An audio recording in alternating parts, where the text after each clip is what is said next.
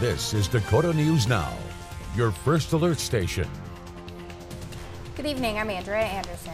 I'm Brian Allen. Since Israel's establishment 75 years ago, the Israeli-Palestinian conflict in the last month has become the deadliest. That information from the Associated Press. In our top story here at 6, Beth Warden introduces us to a South Dakota rabbi connecting members of his community with those living in conflict areas and what he hopes to achieve with the dialogue.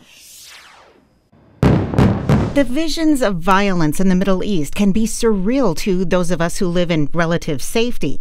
But a local rabbi wants to bring the reality of war to South Dakotans. The human suffering, the tragedy that is befalling humanity at this time is something that we can't imagine. There are several Jewish communities in the state. Rabbi Mendel Alpirowitz is the voice of the Chabad Jewish Center of South Dakota. He is facilitating virtual conversations between survivors in Israel and those here at home. To share that story with our local community so that people in Sioux Falls could really hear what was happening on the ground from somebody who experienced it.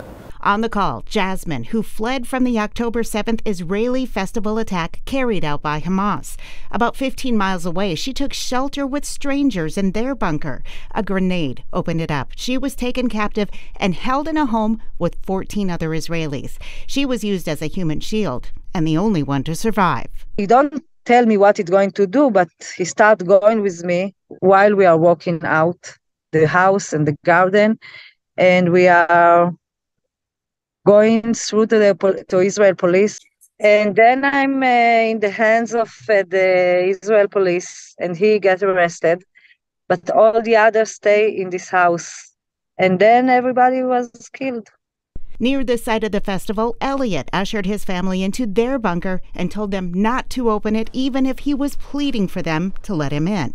He saw snipers out his picture window. I froze. I was in total shock. It wasn't comprehensible. My neighbor shot the first bullet, and that actually triggered me to action.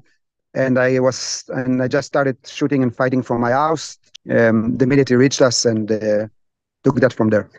The goal of these conversations is to share in others' sufferings. And we live here very comfortably in the United States, thank God. But people around the world are really going through a difficult time right now. The Associated Press reports the Palestinian death toll of both fighters and civilians surpassed 10,000 on Monday. About 1,400 people in Israel have died, the majority civilians. In Sioux Falls, Beth Warden, Dakota News Now.